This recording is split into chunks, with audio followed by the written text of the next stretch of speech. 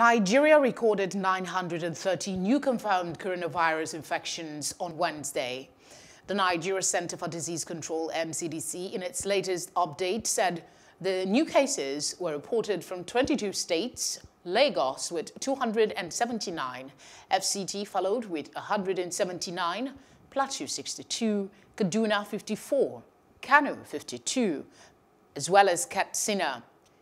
Imo had 42 cases, Jigawa 42 cases, Rivers 38, followed by Kwara with 30, Nasarawa 19, Yobe 15, Ogun 13, Borno 10, Oyo 9, Niger 9, Ebonyi and Bauchi states 6 apiece, Edo 5, Taraba 4, Sokoto 2, as well as Cross Rivers.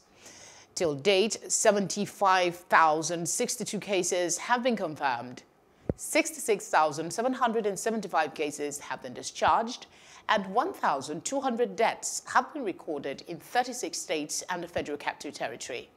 The federal government has repeatedly warned that the country was on the verge of a second wave of the virus and had ordered the reopening of all isolation and treatment centers which had been closed due to reduced patient load. Hello, hope you enjoyed the news. Please do subscribe to our YouTube channel and don't forget to hit the notification button so you get notified about fresh news updates.